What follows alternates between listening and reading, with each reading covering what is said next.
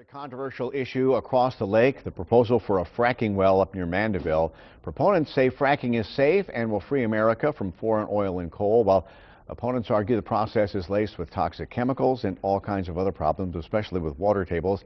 Joining us now with more about the effects of fracking and environmental concerns, oil industry expert Chris Faulkner, joining us from New York. Chris, thank you very much for joining us. First of all, most people do agree that getting domestic oil and gas is a good thing. I mean, it does free America from foreign oil. However, the fracking process has been laced with, as we said, a lot of controversy. You see those videos of people lighting their water on fire and things like that because there's a fracking well near their water supply. Right.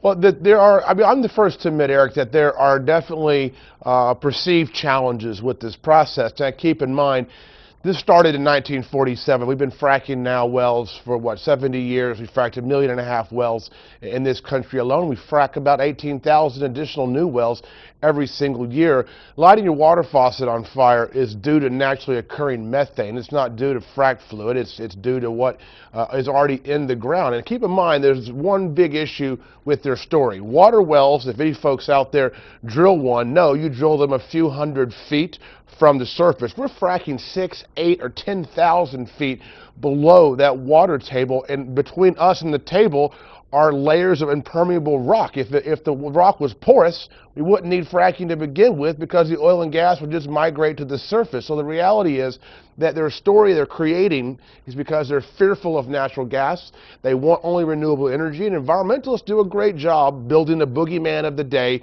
and that, unfortunately for us, is fracking, and our industry needs to continue to do more education. That's why I wrote the book and made this movie, is I want to educate people on this process, starting grassroots and building from there. So are you saying that the fracking process is safe, and that the folks, say in St. Tammany Parish, where they're proposing a fracking well there, should not be concerned about their water?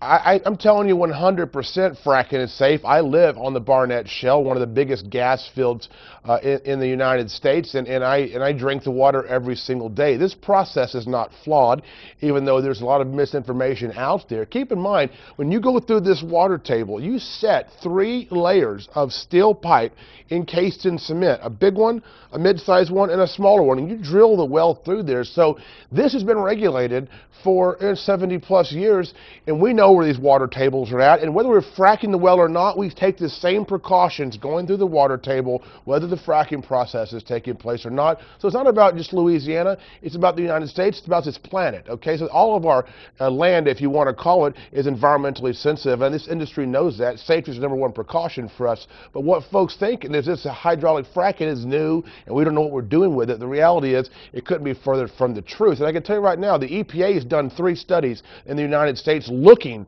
for water contamination examples, and they can't find a single one. So you're saying that all the scientists who have said that there are water table problems because of fracking are erroneous?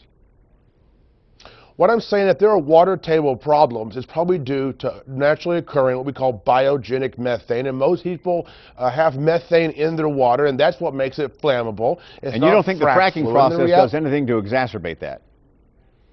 I do not. No, absolutely do not. Now, if you've got some kind of surface spill of chemical and it comes from the surface and migrates down, I can see that. I'm telling you right now, there's no connection between 6, 8, and 10,000 feet to a water table at 300 to 400 feet, because the linear length of the fracking itself is between 350 and 500 feet. So there's no way to connect those 2 dots. So no, I'm telling you absolutely, fracking isn't contaminating anything. And bottom line, you think this is the way for energy efficiency in America?